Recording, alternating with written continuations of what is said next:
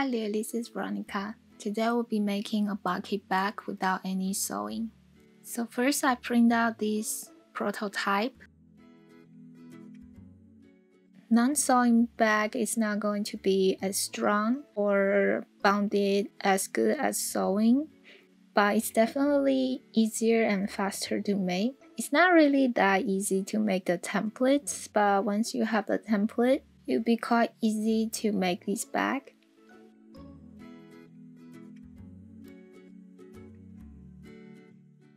And this one is basically making into like a cube. So I'm going to squeeze the top in to make it look nicer, to make it less like a paper shopping bag. For non-sewing, there are many ways to do it. The ones I'm using in this video is to use rivets and lacing. And I mark down the guideline to make it straight, also a bottom line to make it flat.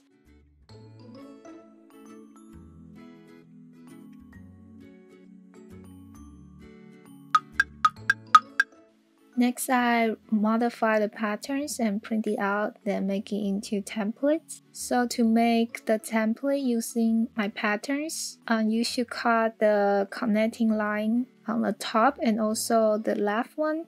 So then you can paste it onto the construction paper in the order of A to F. After cutting out the outline of the template, I'm going to punch all the holes on the template first. Then the leather I'm using is chrome rattan leather, which is a type of a tan leather.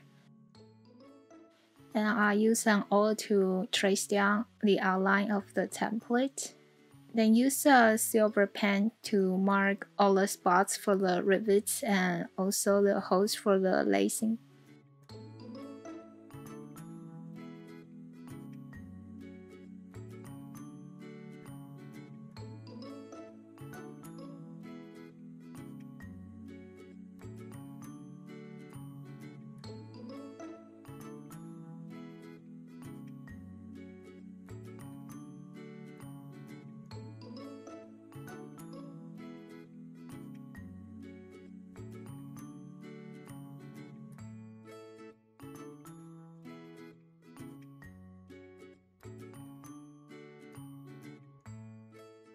Next, simply cut out the leather with the line we just marked.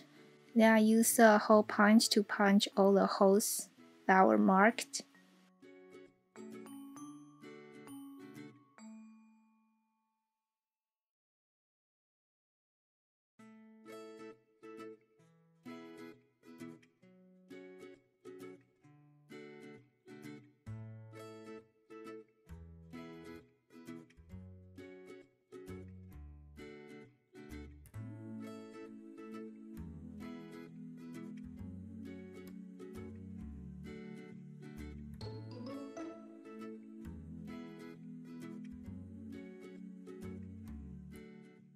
And then finish the edge that's going to be shown on the outside, on the both opening side and two sides on the same side.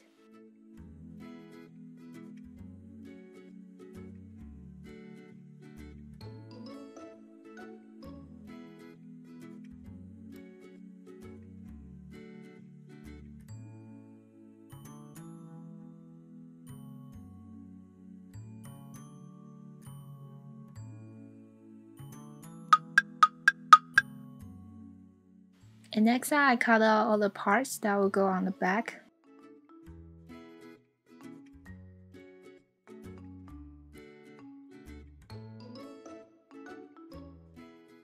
First, this is a snap button attachment. We have these two kind of oval shape.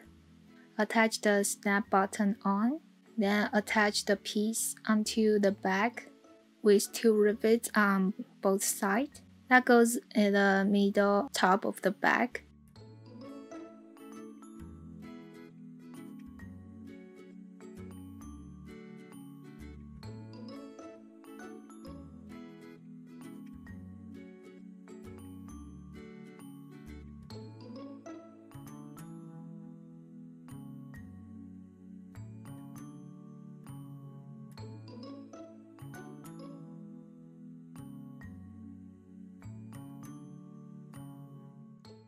we have two D-ring attachment, and so simply put the D-ring in the middle and fold the leather piece in half, and we'll have two of them.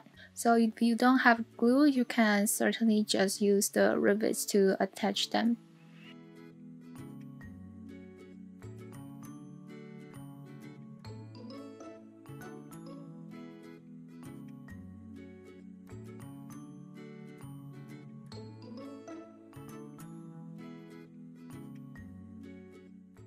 And for the handle, I'm placing the D-ring hook in there and use the rivets as the guide.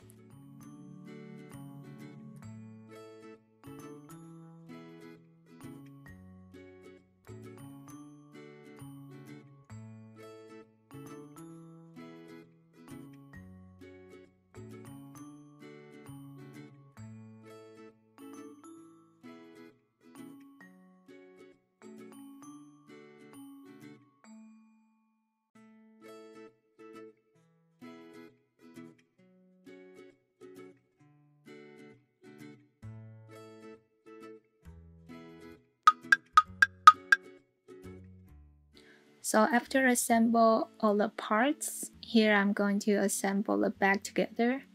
So I start with the bottom and fill the smaller piece in, then attach the side onto the smaller piece first.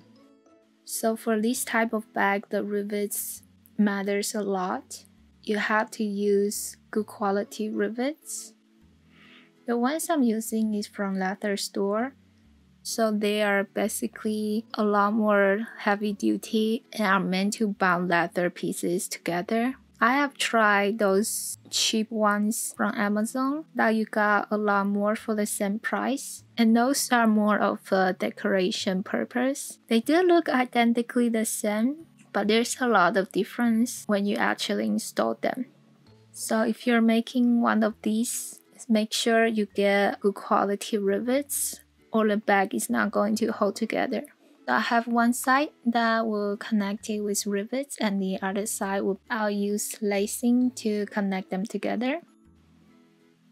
So on the top of the rivet side, I'll also install the D-ring attachment on.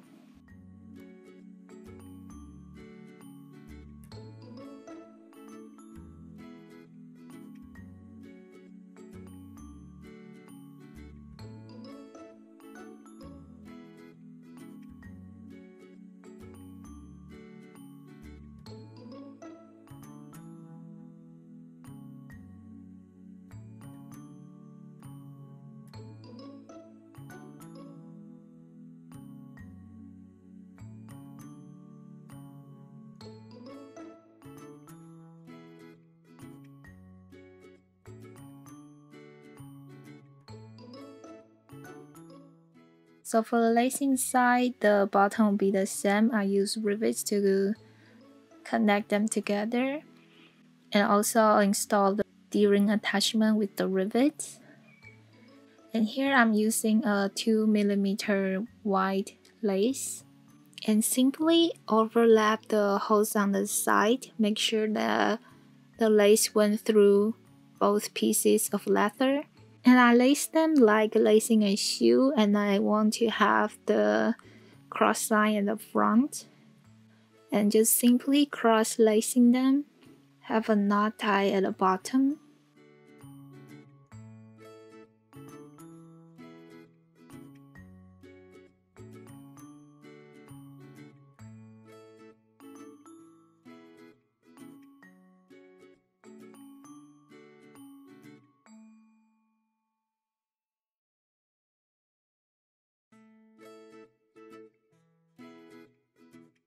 Next, just attach the handles on, then the bulky bag is done. Thank you so much for watching. I hope you enjoyed it. Please don't forget to subscribe and I'll be seeing you in the next one.